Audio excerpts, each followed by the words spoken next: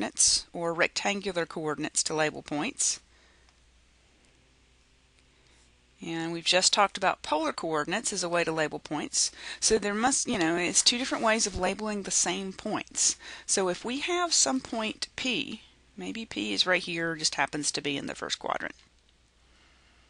If you're labeling that ordered pair in Cartesian coordinates, it's X and Y.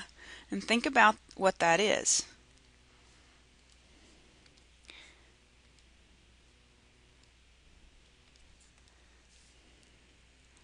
X is a horizontal distance, Y is a vertical distance.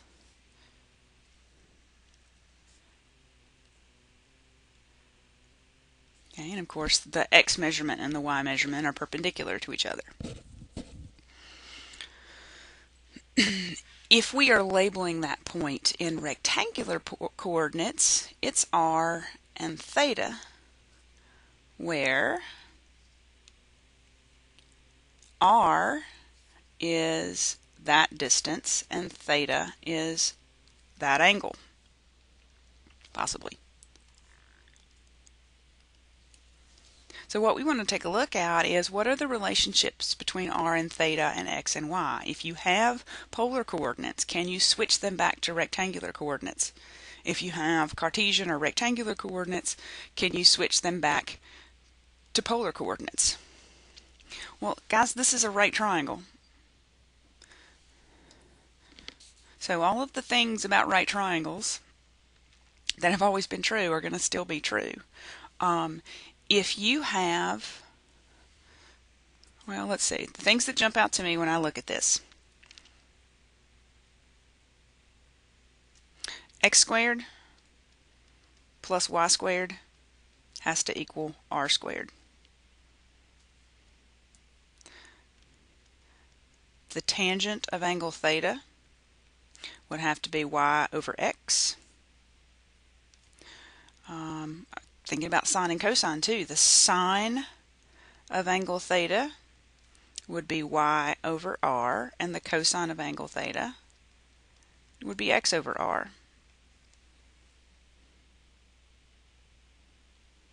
So actually these first two relationships that came to mind when I was looking at this picture are going to give us ways to take values of X and Y and figure out values of R and theta. So if we have rectangular or Cartesian coordinates and we want to switch to polar, we want to convert to polar. Oops. Helps if you can spell polar. Then R squared will equal X squared plus Y squared. And the tangent of angle theta would equal Y over X. So certainly there's some work you'd have to do, and figure out, make sure you got the right value of theta and make sure you're getting the correct value of R. Is it going to be a positive R or a negative R? But if you need to convert from rectangular to polar, those are the relationships you're going to use. Now,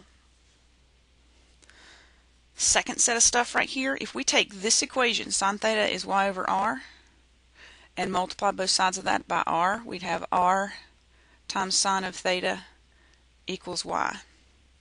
And if we take our cosine equation and do the same thing, R times cosine of theta equals X.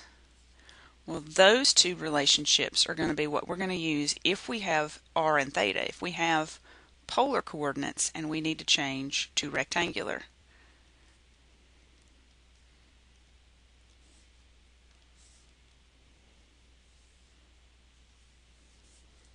So you need to just know those facts.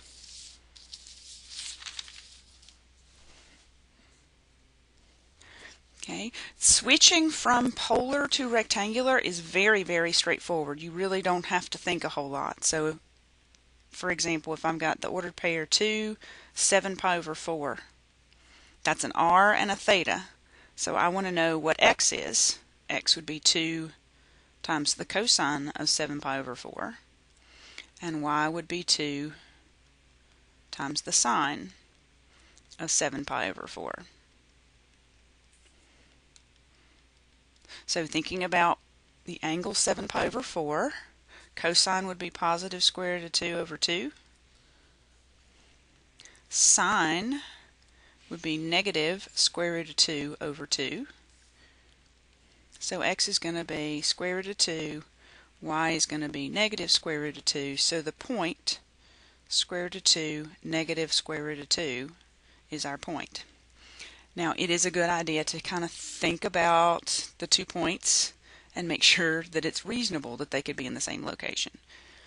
Think about the quadrant 7 pi over 4.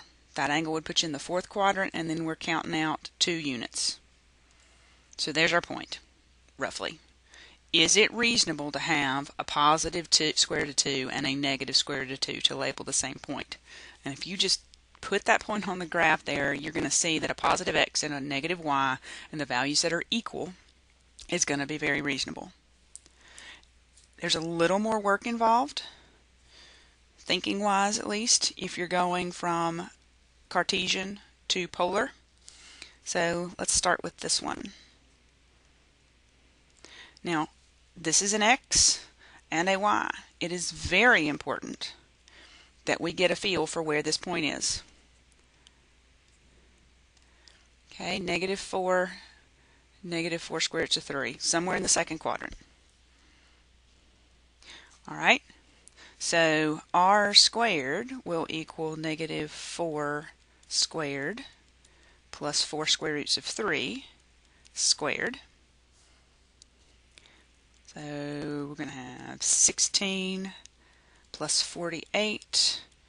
R squared is 64. So r is going to be either positive or negative 8, and we'll decide which one we want in just a second. The tangent of the angle theta would be the y value divided by the x value. Okay, and that's going to simplify to negative square root of 3. And if you do the inverse tangent of this using your calculator and then convert that back to a fraction in terms of pi, because this is going to be a special angle, the angle you actually get out of the inverse tangent is negative pi over 3. Okay, now think about that. Think about where negative pi over 3 is. It'd be down here, 2nd quadrant. Sine, let's see, that point would be 1/2 negative square root of 3 over 2. All right, sine is negative square root of 3 over 2. Cosine is 1/2. That fraction reduces to negative square root of 3. So that's why that's the correct angle. Now you have some decisions to make. And again, there are lots of different ways you can answer this question. If you choose to use the angle negative pi over 3, then you're talking about this angle whose terminal side is in the 4th quadrant. Our point, though, is in the 2nd quadrant. So that would work as long as you choose a negative value of r. If you prefer to have a positive value for r, you're going to have to use the angle in the 2nd quadrant, or an angle in the 2nd quadrant, and the smallest positive one is 2 pi over 3. So both of those are perfectly reasonable answers, and that they are just two of many.